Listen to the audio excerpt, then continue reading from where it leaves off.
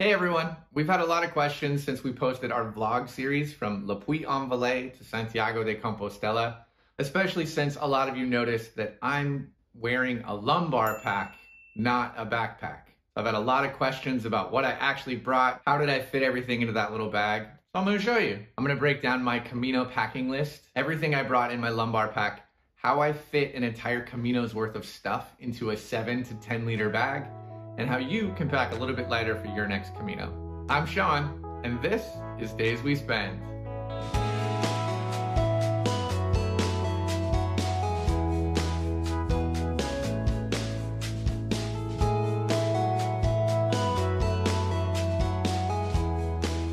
This is the bag that I carried for 54 days from France to Santiago. I love this bag. This bag has now been on 3 Caminos, again, including the longest Camino I've ever done. This is the Sierra Designs lumbar pack, 7 to 10 liter model. This lumbar pack has 1 buckle, 1 main compartment, 1 top compartment, and 2 little sort of side zipper stuff sack things. There's also 2 water bottle pockets on the side, and I've kind of Frankensteined a little bungee cord strap system onto the top to help me, because the exterior buckle strap system is okay, but I found that it wasn't enough storage for a lot of my grab and go items like a jacket. I found it to be an amazing experience. It might not be right for everyone. You really do have to cut your choices really to the bone with only the essentials, and that starts with your clothing. One of the best parts of having a lumbar pack is that your back isn't gonna get disgustingly sweaty.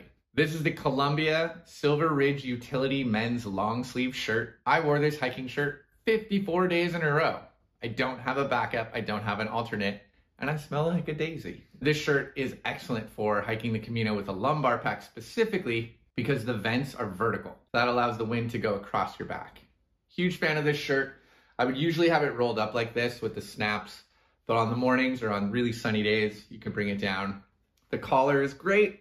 Lainey used to joke about how she could just see my shirt billowing like a pirate because the wind was moving through it. It kept me cool, it kept me breezy. If you plaster a backpack to your back, the vents won't work. And it has a snap button sort of top 2 buttons, which pairs beautifully with my very good hat that everyone should make. You snap your thing into there, and then, oh, I don't want to wear my hat right now.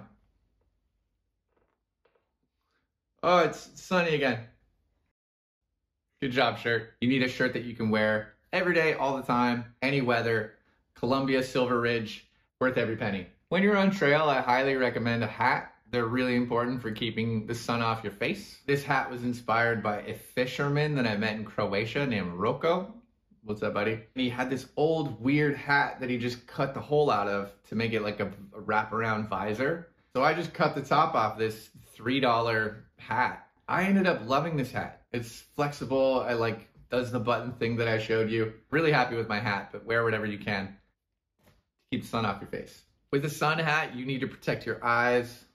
Ooh, these are the Valen brand Heron Mountain sunglasses. They've got this leather side area. I didn't think I was gonna like these, but they're amazing on the trail. The way that they block out sun on the sides and just the overall quality of the lenses, these things are amazing. I didn't even bring a case for them. I would just put them through my buff like this. They were always ready to go. I will say the peripheral vision is a little bit poor for cities. So if you're crossing a bunch of roads, maybe don't wear them. I am a shorts hiker. I don't wear hiking pants unless it's freezing. We hiked the Le Puy in August. We hiked the Camino Frances in September. So it was typically very warm. There was a week where it was incredibly warm. So I thought that shorts was the way to go, and I was very happy with that choice. I picked up a pair of shorts from Decathlon.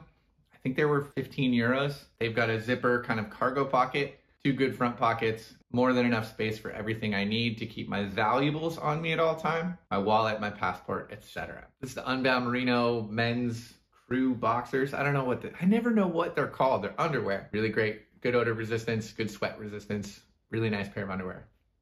The other thing I'm wearing are my darn tough merino wool hiking socks. I have a crew length sock Underneath that, I have the REI Silk Sock Liners. I very much recommend sock liners. I only had one pair of sock liners. I would wear them, wash them, dry them, wear them. They're right at the end of their life cycle. If you really, really want to, you can bring a backup pair. That way you're not worried about them getting wet. You'll get blisters if you wear wet socks. I alternated my Darn Tough hiking socks with another pair that I got from Decathlon. Just a cheap, sort of lightly padded pair of hiking socks, nothing crazy. I do recommend Darn Tough, so maybe grab 2 pairs. They are better. These are the Ultra Lone Peak 6.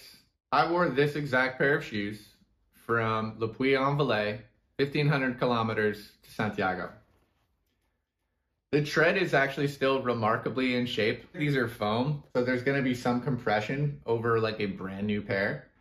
But I've also been wearing these for the past 6 months as my daily shoe here in Spain. They're just starting to show some wear and tear. When people ask how long does a pair of Ultras last, the answer is forever. Officially, these shoes are only rated for about 500 miles, but I've done triple that in them. I'm gonna wear these things till they fall off like a dandelion flower while I'm hiking one day. Really big fan of the Ultras. They've got a nice wide toe box, very comfortable on the trail, just the right amount of padding. This is my 2nd pair, and I've got a 3rd pair on the way for the next big bout of Caminos that we're gonna do.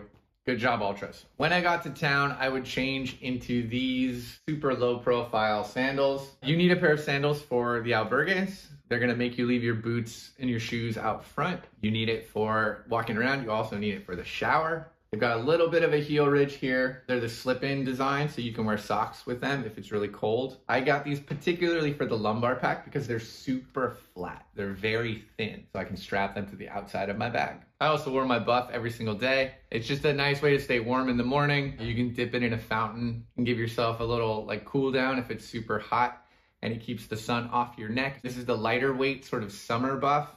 This is everything else that I would wear on the Camino. I can fit it in one hand. This is a jacket, pair of pants, an extra pair of underwear, that 2nd pair of socks that I mentioned, and a long sleeve merino t-shirt. That's it. This is the secret to packing in a lumbar pack. You have to get your 2nd set of clothing down to one thing. One change of underwear. These are the Uniqlo Airisms. They're like the smallest underwear I've ever seen. These are the Patagonia Terrebonne. I don't know how to say it. Terrebonne joggers. These are the lightest pair of hiking pants that I could find. They weigh next to nothing. They've got a drawstring top, a zippered pocket in the back. So these were my albergue pants, or like when you got to town if you wanted to change out of shorts. My only complaint is the pockets weren't amazing. If I had my wallet and phone and passport on me, my pockets would fill up pretty quickly, but they're incredibly lightweight, very, very comfortable. I never wore these on trail. These were my city pants. My shorts for my hiking clothes. This is the Unbound Merino men's long sleeve shirt. It's very lightweight. It fits really nicely, incredibly comfortable. I'm a big fan of merino. It is wrinkle resistant, odor resistant. It's just gonna take everything that the Camino can dish out and you're gonna be okay. I decided to bring one long sleeve shirt as like my layer and my city shirt. I think it might've been a mistake. I kind of wanted a regular t-shirt most days when I got to town, especially in the summer. Maybe you could bring both. You could bring a t-shirt and a light layer, like a light fleece. I didn't, but if you're someone who gets cold easily, I would recommend splitting them up. The only other thing that I brought is this rain shell. I picked this up here in Spain. This is Galicia style. If you live in Galicia, you know that it rains a lot, so they know what they're doing. This is just a really simple wind shell rain jacket. It's got some ventilation in here, decent zipper, but it's not seam sealed. In a downpour, it soaks through pretty quickly. So I would maybe upgrade to a better shell. This was my like jacket for cold evenings. This was my jacket for cold mornings. So I stuffed it in that bungee system that I rigged for my backpack so that it was always handy. The only other big change that you have to make if you want to fit everything for the Camino in a lumbar pack is that you cannot bring a sleeping bag. You could, I guess, strap it to the outside. That's totally okay. But then you've got your sleeping bag on the outside. You have to worry about rain, you have to worry about dirt. These things are engineered to be like pretty snug to your body. So if you have them kind of ballooning out or ballooning down, it's gonna change the way the belt kind of works. And you're always gonna feel like you're getting pulled backwards, and it kind of ruins the experience. You really do need to keep the silhouette of the lumbar pack true to form. I know I broke that by putting a few things on top, but they were on top. not on bottom, so the weight was still pressing down. I've opted instead for a sleep liner. I found this one here in Spain. It weighs 100 grams, which is like 2 Snickers bars. It gets super light. This is smaller than a t-shirt. It kept me warm. I sleep relatively warm. I don't mind using the albergue blankets. I didn't get any bed bugs. If that's not something you want to do, that's totally fine. You would maybe want to get a more robust sleep liner, or maybe the lumbar pack is not the right call for you. You absolutely need a sleep mask for the Camino. People turn the lights on, bring a sleep mask. This is from the flight to Spain. I just kept it. I also brought melatonin. I'm not a doctor. Ask your doctor if you should do this. I also recommend earplugs. The silicone earplugs or just the simple foam ones. They're amazing. I, however, don't use them. I use instead a pair of wireless earbuds. They really fit in there. I'm probably gonna start screaming now. They really fit in there nice and snug. I couldn't hear anything, including my own snoring. I'm sorry, guys. They are a little heavy. The case is a bit much, so I'd probably opt for a lighter pair, but they're like $30. Toiletries is another place where you're gonna have to make some cuts if you wanna fit comfortably in a lumbar pack. This can be very challenging for people, especially if they have certain requirements, if they need to bring certain medicines, or if there's things that they just feel uncomfortable without. That's totally okay. This is a $2 plastic travel kit that I got from the grocery store. I added this little carabiner. You can just hang it on the shower. In here I've got, I think, a toothpaste, a bar of soap, and a toothbrush. That's all I brought. For me, this was enough. For you, it might not be. If you're someone that needs deodorant, please bring deodorant. The other part of my bathroom kit is this unbelievable towel. This is the Airlight towel from Sea to Summit. This was recommended from another pilgrim we met. Thank you so much, Sarah. Changed my whole life. This is the large. It's big enough to wrap around my waist, just barely. Comes in this little stuff sack. It's one of those quick dry, kind of microfibery towels. Very comfortable. It dries really quickly.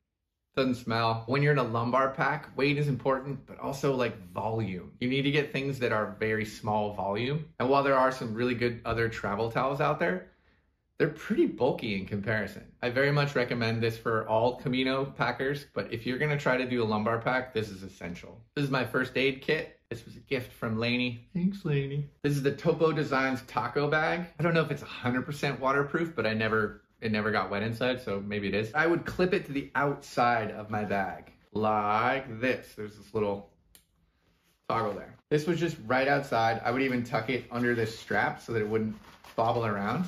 It was still ready to go whenever I needed something. I've got Iodex in here for like rubbing down sore muscles at the end of the day. I also had a little pouch of ibuprofen. Again, not a doctor. I also kept a pair of clippers, nail clippers in here. Bring a pair of nail clippers, they're surprisingly useful. This is like, I don't know what it's called actually, it's like Band-Aid tape.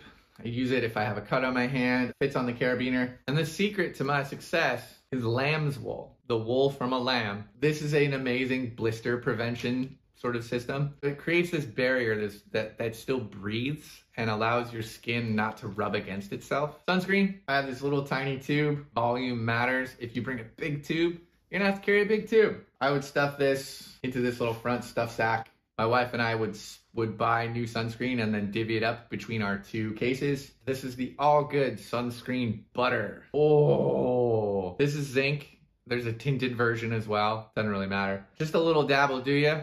Put it on your nose, put it on your cheeks. It's a really, really good sunscreen for your face. This thing will last you the entire Camino, this little tin. They are incredible. We also brought an Opinel knife for making picnics and sandwiches and opening bottles of wine. This is not that knife. It was a little bit bigger and it had a corkscrew on it, but it got taken away by train security when we left Santiago because it's a knife. Of course it did. I'm a huge hiking pole fan. Even with a lumbar pack, you need hiking poles. They take a lot of the weight off your joints. They help you get uphill. They help you get downhill. I have a bad knee, so I've committed to using the hiking poles years ago. This is the clip lock system. It's much better than the twist down system. It's more robust. One of my poles did broke up top, which is unfortunate, but I replaced it with a pole that doesn't match, and I'm very fine with it. Also, bring an extra pair of hiking pole tips. These are from Decathlon. They're the 4-clay. They're red. I don't know what's in these, but we should make everything out of these because they last forever. I think this is like 800 kilometers of walking on this, and it's still going strong. This is my rain cover. You'll notice that my lumbar pack is not waterproof. It's just sort of a regular canvas. It's very rugged, but if it was in a downpour, you're definitely gonna get water inside. I went a little bit more lo-fi with just a grocery store plastic bag. I would put all my clothing and any electronics that I didn't want to get wet inside the grocery bag, tie it up, roll it down, instant dry bag. All of my clothing and important things stayed dry. So grab a grocery store bag, you're good to go. I brought a phone because everyone brings a phone. This is the Anker IQ3 30-watt fast charger. It's really small, it's really light. Try to get something European, just easier to use. I also brought this Kindle style e-reader. This is the Supernote A6. I like to read a lot. That's what I do with my downtime on the Camino. I mention this so that you can see that even in a lumbar pack, you have room to bring a few extra items if they're important to you. It's actually quite heavy as well. If you can keep the essentials to a small limit, you'll have room for personal items like this. I also include this as sort of an extra hack. This is a dog treat pouch. I call it my cookie pouch. Clip it onto the outside of the bag along the waist belt, and then I would have easy grab and go for like snacks. This is my main water bottle. This is the water to go active version. I think it's 25 ounces. I use this thing every day for 54 days. Did a really good job. It includes a filter in the lid. It's quite lightweight for what it is, but still pretty robust. I don't think that you need a filtered water bottle on the Camino. The water quality in the fountains is very good, but if it's something that you're nervous about filling up with tap water or filling up at the fountains, this is a very lightweight option. It fit very well in the bag. I also just went with a regular plastic bottle on the other side. All right, let's pack it all up and see how much this thing weighs.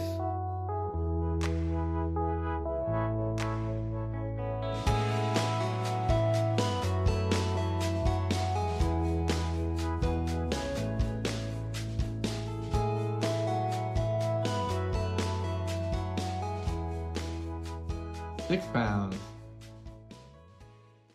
2.8 kilos. I loved hiking the Camino de Santiago with a lumbar pack. I felt really free. I felt really unburdened when I had it. And I felt like I had everything I needed. If you're interested at all in packing in a lumbar pack, go for it. I hope this list helps. You can ask any questions in the comments below. I'm more than happy to answer anything specific. If you have a lumbar pack that's different from the Sierra Designs, throw it in there. I'd love to see what you guys come up with. Buen Camino. I hope to see you out there. I hope that we start a lumbar pack revolution. Just people with like lumbar packs and fanny packs just out there, just doing it. Like, oh, I don't have anything on my shoulders. Nothing. Oh, what? No, it's just my shoulders are free and breezy and there's like wind blowing on my back. That's what I dream of. I'm Shawn, and thanks for spending your day with me. Oh, hello. Bonjour.